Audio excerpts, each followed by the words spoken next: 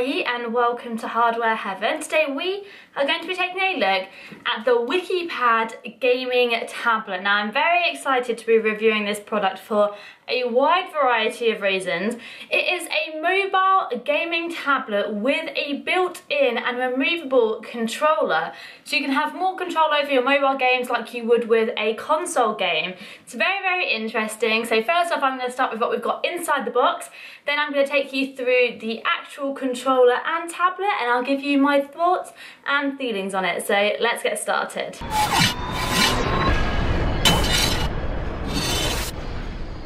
So inside the box we of course have the Wikipad tablet, which is a 7-inch Android tablet. It's currently running on an older version of Jelly Bean, but that is to be completely upgradable in the near future.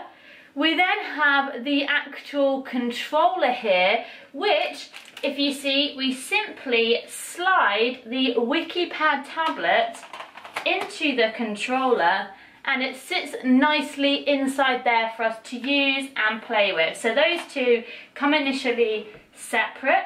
We then have our power block and cables with a European and UK plug socket on there for you, so you can take it abroad, or depending on whether you live in the EU or Europe, you won't have to worry about that. We also have our quick start guide to take us through all of the initial setup of the Wikipad, where all of the buttons are located and what they do. But essentially, if you have an Android smartphone or have used an Android tablet in the past, it pretty much works exactly the same way. This is just a tablet more designed towards that of mobile gaming.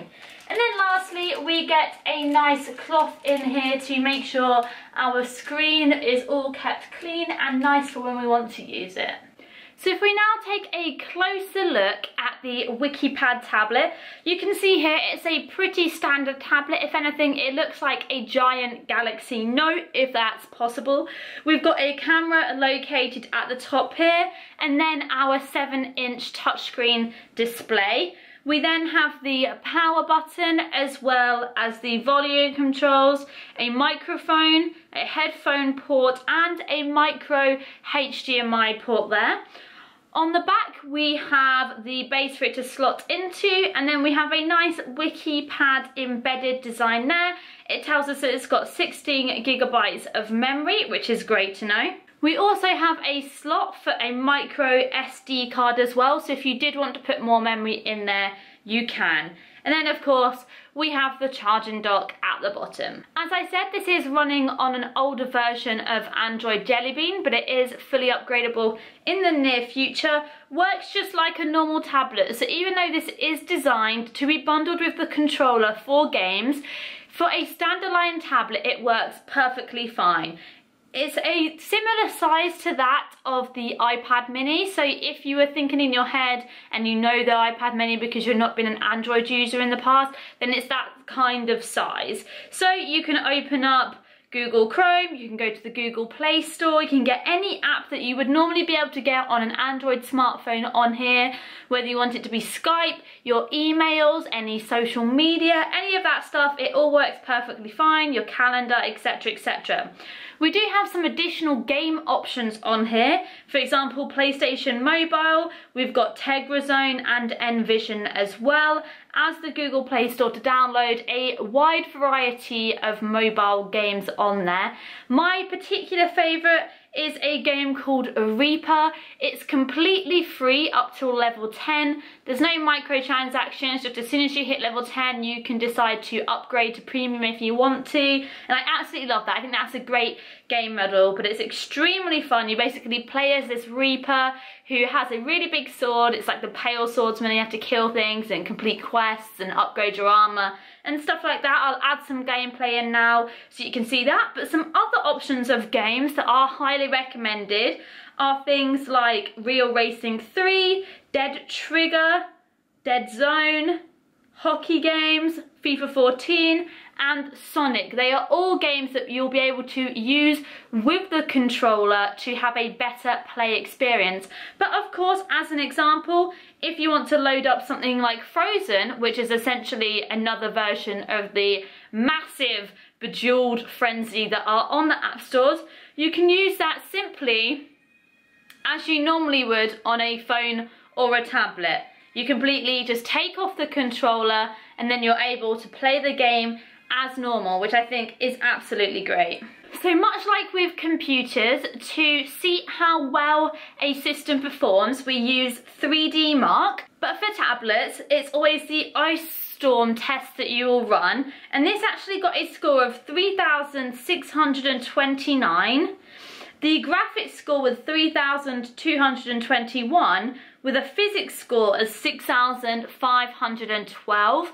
If that is something that interests you, it did get actually 2 stars out of 5 on performance on the 3D Mark score, but that is not the only thing that you will look at when testing a tablet. Another thing that I'll always pay attention to is how responsive it is. As you can see, I can slide on the tablet with complete ease. There's no sort of lag, it's really responsive. When going around sort of websites and browsing things like that, it's very responsive. There's no latency or lag when pressing any buttons. I think on that side of things, it performs really well. However, after gaming for long periods of time on it, if you are playing games back to back to back, you will notice occasionally there is a little bit of graphics lag. It'll be as if it's kind of dropped one frame, then it picks itself back up again.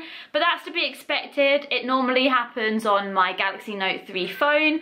It's happened on various tablets that I've used in the past. So now let's talk about this controller device. I absolutely love the design. I love the fact that the tablet slots into the controller and then it's completely stable. You just hold the controller and your tablet is all secured nicely in there.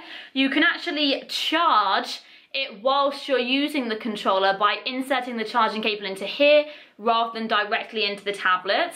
I love the buttons, although I feel like they could have been made at a bit of a higher quality, a little bit more like our next gen buttons. These are a little bit more like Xbox 360 buttons. I prefer now more kind of rubberized finished buttons rather than plastic, but that's just a little picky thing on my behalf. The analog sticks work perfectly, they're extremely responsive, and we've also got our triggers on here as well, like we would expect from any controller. I feel that it's a good width. 7 inches is a nice width to have your hands apart, and I really, really like that. You can hold it comfortably. It doesn't feel weird. It doesn't feel too big. It's comfy in your hand, and this doesn't weigh really anything. It doesn't add much weight onto the device at all, so it's not going to give you a crazy amount of arm ache or anything like that. Overall, I think the Wikipad is a great device for someone who enjoys mobile games but would like a controller. You have to bear in mind that this is mobile games. You can't compare this to something like the Razer Edge because the Razer Edge can play PC games on a tablet. This is a mobile gaming device for games that you can find on app stores that you would normally play on something like your phone.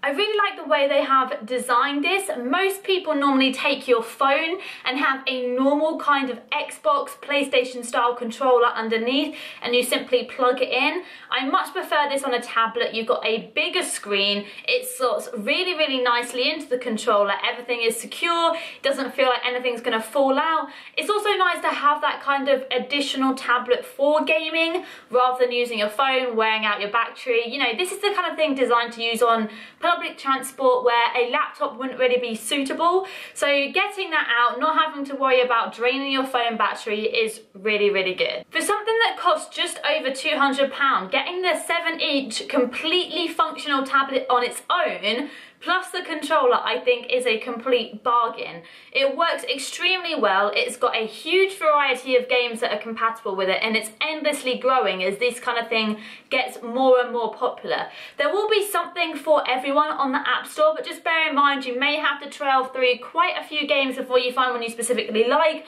or find one that works really well with the controller, because still there are some games that says it is compatible, but some of them the controller still feels a little bit off and it would be much easier to use it with a touchscreen.